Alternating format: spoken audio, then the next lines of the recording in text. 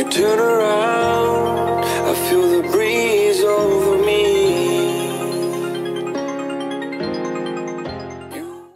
Hello there, welcome to the Logan for Liberty channel. How are you all doing? I am coming at you from the Pacific Northwest. I hope you're all having a great day. Today I want to talk about globalism and how the term globalism is basically meaningless at this point. Not that it doesn't have a definition, but it's meaningless in the same sense that racism, sexist, homophobic, bigot, xenophobic, Islamophobic are completely useless now. Racist, mostly racism, like you're racist and you're a sexist, those terms are meaningless. And this video is more of an off-the-cuff type of video. It's not scripted and organized. This is me thinking and then talking, so you're going to listen to me work through some of my thoughts, sort of live. It's a live recording. You're not listening to this live in real time. I guess I should say it's a real-time recording. I'm working on my thoughts, trying to figure out how I feel about this. But I was reading an article from Milo Yiannopoulos. He has turned on Jordan Peterson, which is fine. You can like whoever you want. You can dislike whoever you want. That's whatever. The world isn't going to end just because two people don't like each other. And basically the story goes was that Jordan Peterson was in an interview, and I didn't see this interview, so I have no idea what this interview was about. But the interviewer asked Jordan Peterson whether or not Milo Yiannopoulos was a racist, and Jordan Peterson said maybe. And I understand why Jordan Peterson would say that. Jordan Peterson isn't somebody who is constantly watching Milo Yiannopoulos' content, although Jordan Peterson knows who Milo Yiannopoulos is. He probably knows Milo Yiannopoulos like most normal people do, for the simple reason that he has been attacked and has been a staunch attacker of SJWs. He's been a staunch anti-feminist, although I don't know if I would call Jordan Peterson an anti-feminist, but Milo Yiannopoulos definitely is an anti-feminist. And what I mean by I wouldn't call Jordan Peterson anti-feminist is I'd call him a feminist in the same way that we would consider Christina Hoff Sommers the factual feminist. There's a difference. I'm making a distinction, so I figured I'd make that clear. With that being said, Milo Yiannopoulos didn't like that Jordan Peterson said that Milo might have been racist, so Milo wrote an article on his website. I think it's miloyiannopoulos.net or yiannopoulos.net or milo.com, something along those lines. I'm not a visitor of it. I used to be a huge follower of Milo Yiannopoulos. That kind of faded out, and I started going into other things. Watching other political commentators and getting my news from other sources, and that has a reason. I have a reason for all of that, but that's neither here or now. Basically, Milo Yiannopoulos didn't like that Jordan Peterson said this, and he wrote an article. And in my opinion, I think the article is strictly just for the sake of views, because Milo Yiannopoulos could have reached out to Jordan Peterson. I don't know if he did, but it doesn't seem like he did. It seems like he wanted to capitalize on Jordan Peterson saying something about him. And that's kind of a tangent, but the reason why this is relevant is because in the comment section, some of Milo Yiannopoulos' fans, so before I say that, the comment section was kind of mixed. And this article didn't go over very well. I saw it after it was posted. It was up for 20 minutes by the time I saw it, and there was only 40 reactions to it and only half of them were generally positive.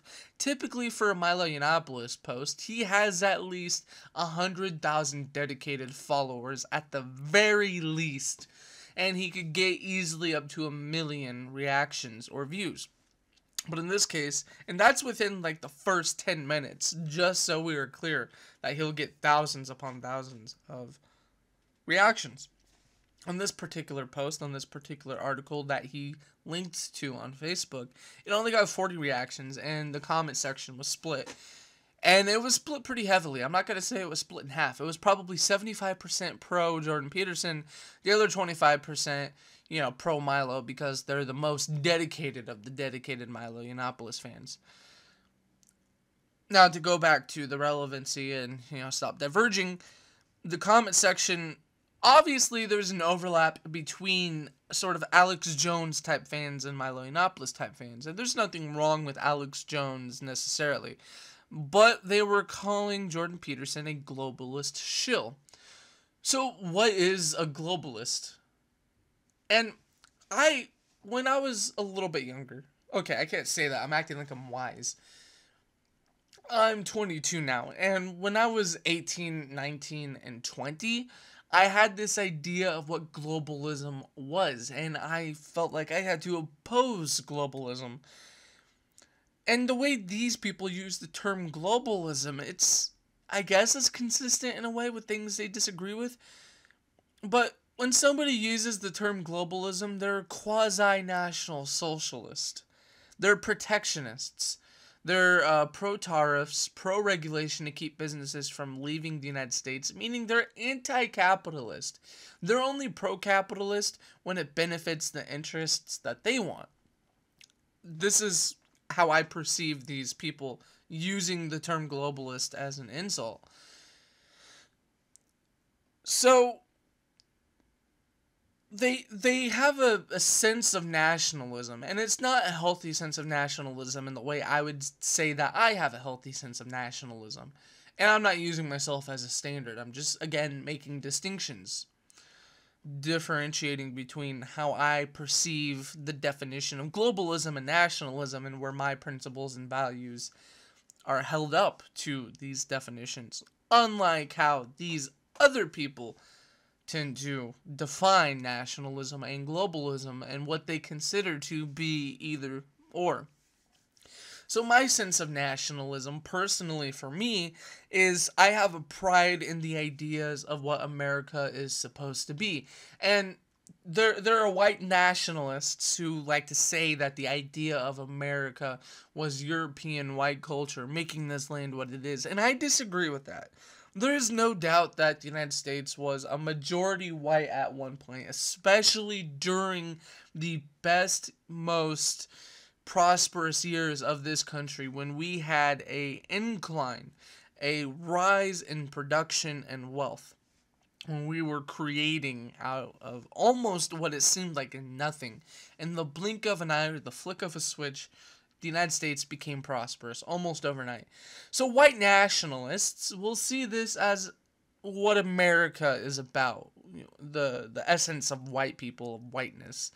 Not that they think white people are superior, but that they think white people on their own is superior as opposed to mixed race.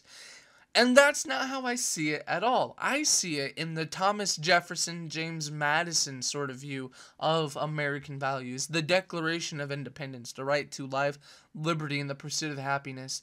And when the government becomes corrupt and starts violating your rights, you have a right to abolish or change your government. That is what I believe is the American value. 1776 now. Even the Articles of Confederation, anti-federalism, this balance between sub-sovereign states, which in a sense I still think are sovereign, legally, not including case law. And then the Constitution, the Bill of Rights, these are ideas that I believe America was founded on. Classical liberalism, not white nationalism. So this comes into play of what they mean by globalism. If I own a business, this is how I believe they perceive it. If I own a business and I choose to increase production, and the best way for me to increase production and save money is to move part of my business to a country where labor is cheaper. Some people, the socialists, the left-wing socialists, would say that I'm exploiting poor workers. While the quasi-socialists, the national socialists, would say that I'm getting rid of jobs. I am shipping jobs. I am destroying jobs. This will hurt America. Those are protectionists. Those are the nationalists that perceive any sort of business. They can't separate business and politics. So when they see a company outsourcing jobs, they then perceive that as a threat to the national sovereignty of a country. And I completely disagree. Because when I was younger, I had always perceived globalism as threatening the national sovereignty of the citizens of a country's ability to enact a government that they consent to. Basically, the Constitution style.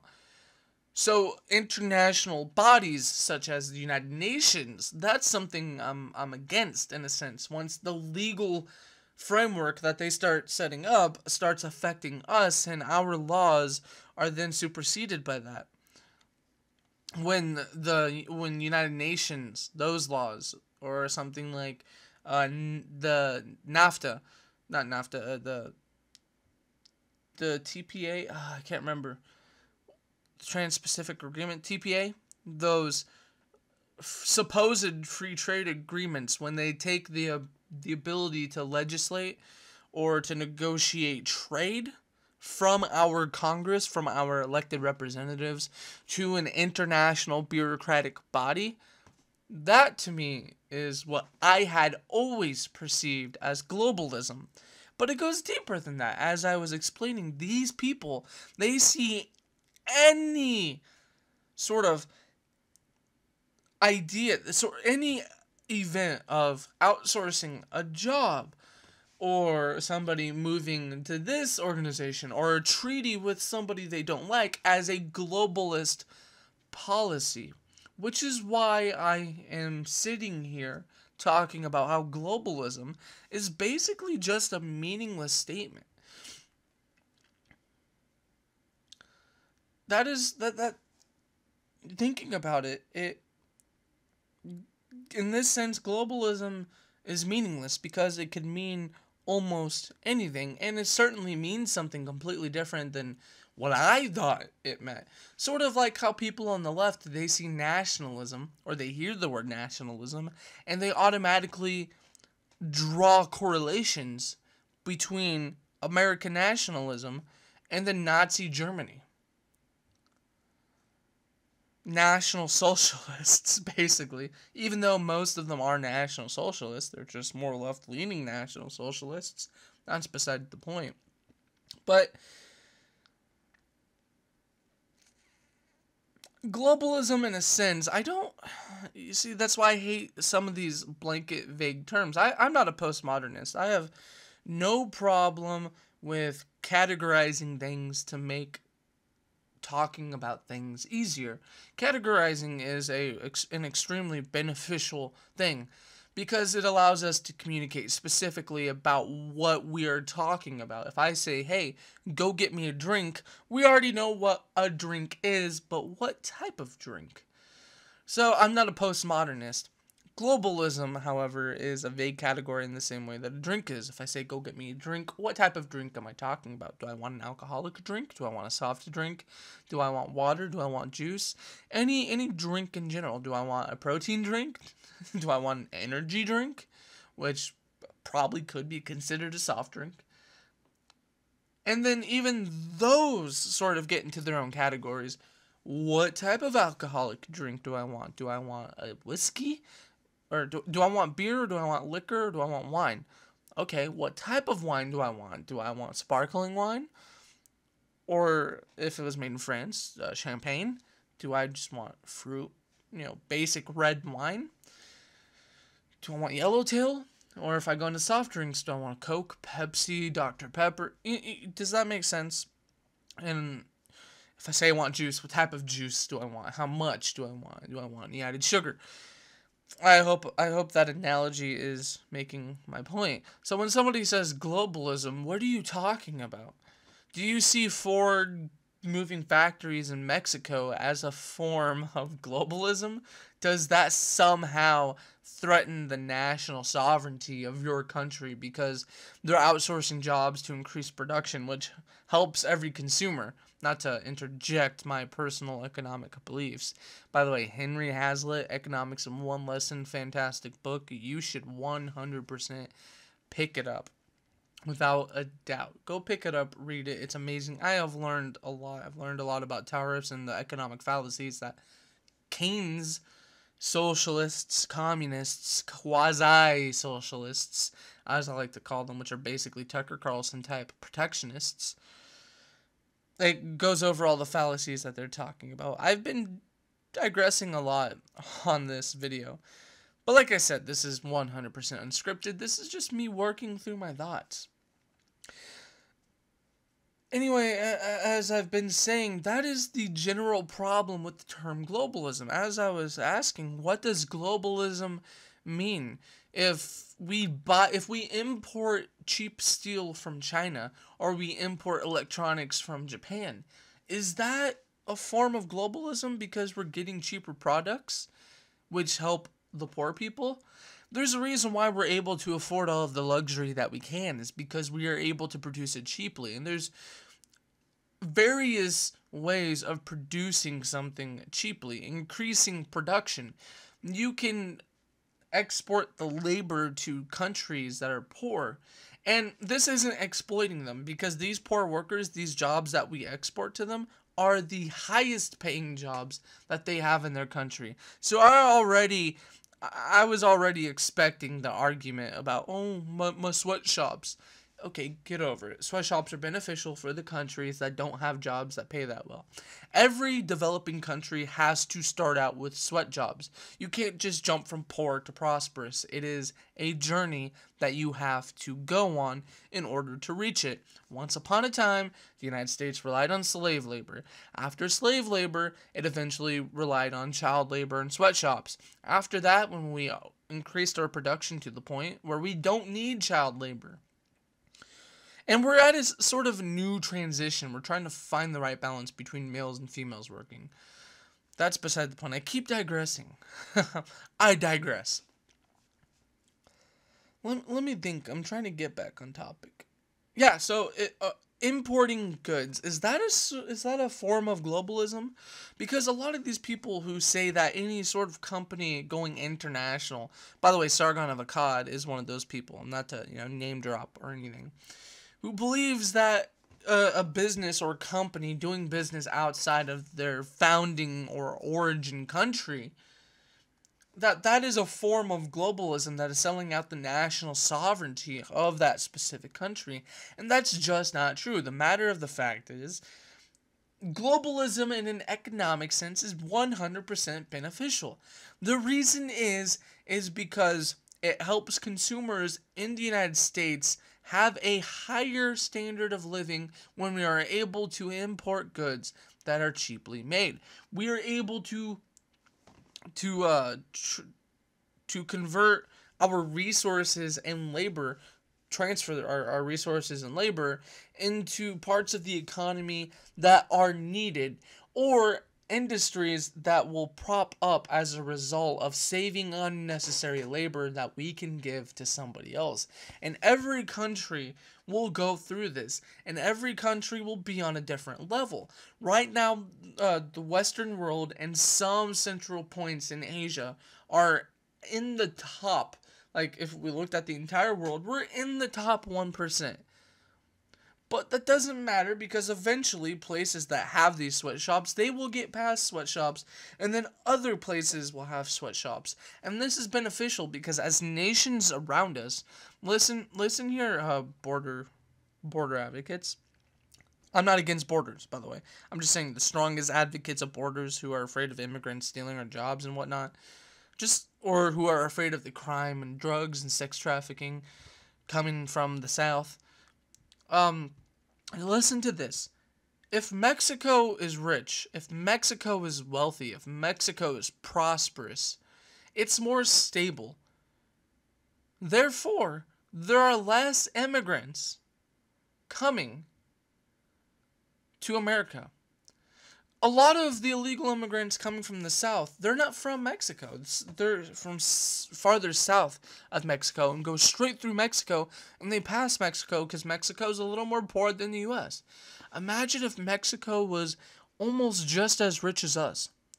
The illegal immigrants from South America, from Honduras, from Chile, from Brazil, or from El Salvador, they won't have to skip through Mexico to go to the United States. they will stay in Mexico because of the prosperity that Mexico is able to generate from this wealth that is able to go around. And it's sort of like a domino effect. So Canada and the United States are rich, and then eventually it goes to Mexico. Mexico increases their production. Their consumers are doing well. And at this point, it doesn't really matter because Mexico, a lot of people don't feel the need to seek refuge in the United States. So the only immigrants are from South America. And therefore, if Mexico is prosperous, they're going to be more likely to stop in Mexico instead of trying to go straight up here in the United States. Furthermore, as Mexico becomes more rich, theoretically, Honduras, El Salvador, those countries become more rich, and then they don't need to flee as much. So do you see what I'm saying? In a sense, economic globalism is 100% beneficial. Instead of producing steel in the United States, we can buy it a lot cheaper from China, and then we can direct our resources to other things that might help increase our prosperity. There's always this fear by these technophobes, which in my opinion are in the same camp as the protectionists. They look at it short-sighted. They look at short-term employment instead of the long-term employment. They look at one specific special interest group, which are the groups whose jobs might be shipped overseas or in another country, even on the same continent. But they're not looking at the overall net benefit that will happen, like increased production, and the fact that most of these people, when they put in an effort, they will find new jobs in other industries, and some of these industries will be newly created industries because we can concentrate wealth that was being wasted on this thing that we can produce proficiently a lot cheaper and move it into another industry. That is how wealth is created. This kind of went from like a talk to globalism about economics. But that's, I guess I beat the horse enough. That's my opinion on globalism. So to conclude, globalism is basically a meaningless word. It doesn't have any true meaning. Because the way I see it, the way I define globalism, which is different from the way Alex Jones and these people define globalism, although there is an element of what I'm about to say that they agree with, I see globalism as selling out the governing power of the United States to international bodies to govern. Basically, if the United Nations or a global government became the authority over the jurisdiction that the United States hold, that is how I see globalism. That's how I would, that's the globalism I disagree with. But these other people, and I'm not, not to dive into the they or them versus us mentality, although sometimes for simplistic terms, for reductionist reasoning, there is nothing wrong with that. But in this case, these X, Group X, and we've all seen this, so don't get offended if if you don't like me dividing this conversation into us versus them, but there's certainly an element of that. There are people, Group X defines globalism as anything that would threaten the economic, there we go, I should have said that earlier, I would have saved 10 minutes. They see a threat of economic nationalism, national economy. They see any sort of outsourcing, they see any sort of outsourcing jobs or importing goods as a threat to national economic stability. That is something they include along with my definition of globalism. And it's a meaningless insult in the sense that it's not consistently used. Or maybe it is consistently used. But it's meaningless because anything they don't like is globalism, even if something that will benefit them in the long run is entirely globalism, hence why it's a useless word, in the same way that racist, sexist, homophobic, bigot are entirely useless phrases because they have been hurled at people who fit in neither of the four categories. People who aren't racist, sexist, homophobic, and bigoted. Just like certain people use the word globalist as an insult to anybody who might think it's a good idea that we lower tariffs and start importing goods as a result of them lowering tariffs because we lowered tariffs, therefore increasing production. And that was it. I don't know if any of that made sense, because towards the end I'm sort of realizing a hole in my, what would it be, statement, my prompt, my writing prompt, in a sense, my thinking prompt. Because I guess like I said, this was me working through my thoughts, because I guess globalism isn't useless in a sense, it's just silly the way they use it. Almost, no, it's useless, it's meaningless, it's basically meaningless. Anything they don't like is globalism, and there's no consistent usage of it, I guess. Anyway, this was just me working through my thoughts. I hope it had a consistent narrative, even if I did digress off of different topics. Thank you for watching Logan for Liberty. Have a good one. Thanks for watching my video. I hope you enjoyed it. If you want more content, don't forget to subscribe so you can check back and see more future videos regarding politics and culture. While you're at it, don't forget to hit the notification bell so you can be notified when a new video is uploaded. Also, check out my links to my Facebook and Twitter in the description box below.